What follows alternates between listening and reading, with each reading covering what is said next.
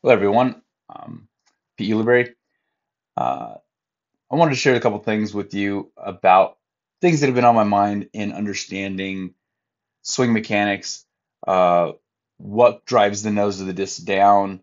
One of the key things that have been on my mind for a while about it is understanding that the last point of contact on the disc will dictate nose angle. So if we have a heavy pressure downwards on the disc at the release point, then we're going to cause the disc nose to go up. And if we have a pressure going upwards at the release point, then we're going to drive the nose down. This is being discovered by a few people out there, and here is the reason why. The disc is a gyroscope. For a right-handed player, we impart a clockwise spin on the disc. Well, because it's a gyroscope, the last point of contact, let's say we push down on this. Everybody knows how to throw an air bounce, or at least the old frisbee guys do. You push your thumb pressure down at the release point, and what happens is 90 degrees away. So like let's look at it right here. Right here is, let's go pick an arrow.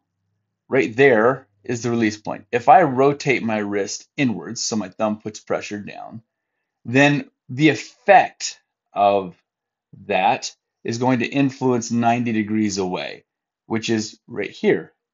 So if I rotate my thumb down, it's a gyroscope. 90 degrees away on the direction of rotation is where the effect is going to take place. And that's going to push the tail of the disc down.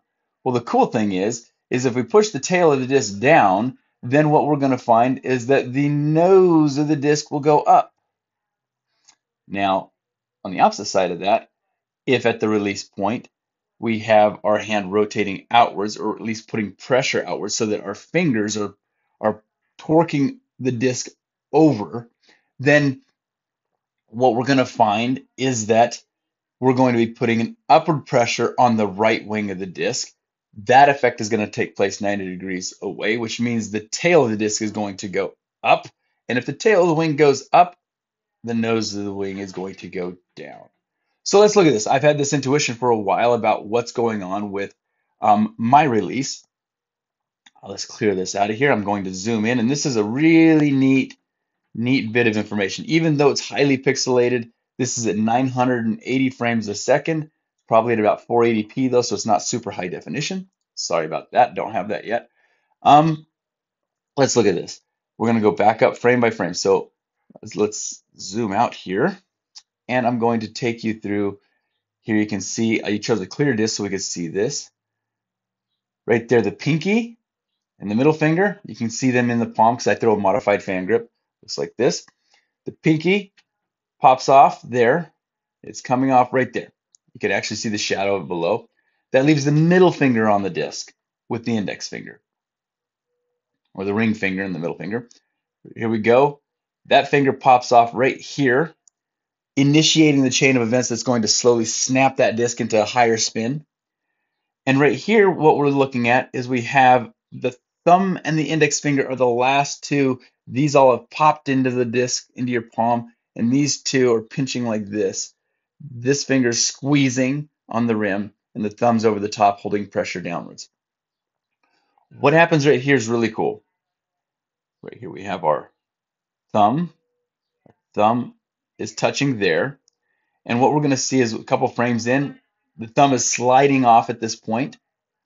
The thumb breaks free of the rim, and you can see right there, the index finger is the last point of contact. But the index finger is still under the rim, which means in order for the disc to come free, the index finger has to open up. The disc has to pop upwards, a little bit of torque off the index finger. And because that's happening, bang, last point of contact is the index finger. One frame there, one frame there. This happens still so fast, it's crazy. But with my intuition on this, it tells me that with the finger being the last point of contact, the thumb slides off, the index finger releases, the bottom edge of the disc right here is feeling an upwards torque from the index finger, meaning that the tail goes up because that effect takes place 90 degrees down the chain. The nose goes down ever so slightly. I think, this is an I think, that the disc itself, because my thumb and my index finger are rather uniform. And I mean, we're talking about it's such a fraction of a second here that my thumb and index finger release so smoothly within this fraction of a second that that's why there's a little bit less wobble. The other is that I have a pretty straight swing plane. I'll pull up another video here. I'm going to pause this. So let's rewind this backwards. And I want to show that there's a pretty flat swing plane. At least I've worked really hard over the years to try and get a flat swing plane.